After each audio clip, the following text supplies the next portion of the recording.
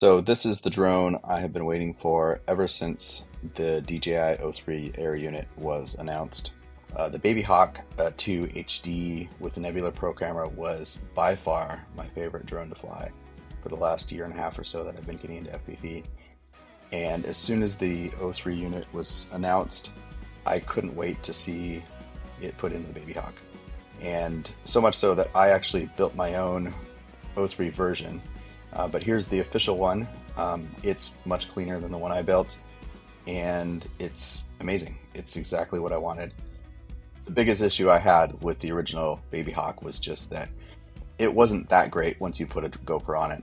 So having the O3 Air unit, and while the O3 is not as good as a GoPro, for most cases it's good enough, and I'm going to be showing you a bunch of footage here, both the DVR from the goggles as well as the O3 recording run through GyroFlow for stabilization, and just adding a little bit of sharpening and a little bit of saturation.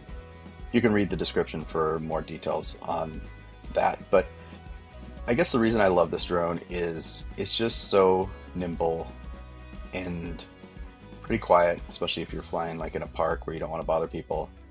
And it's just a joy to fly. The closest other drone I have to this is I have the AOS 3.5, which is also 3.5 inch, and they're similar, but this one is lighter. The Babyhawk is lighter and just a little bit more agile and nimble.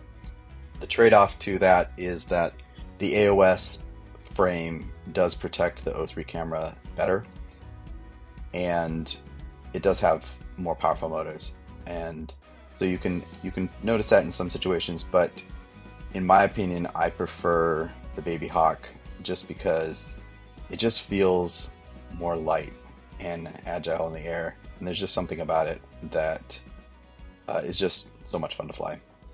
Okay, that's enough talking. If you have questions, leave it in the comments, and I will just include more flight footage here.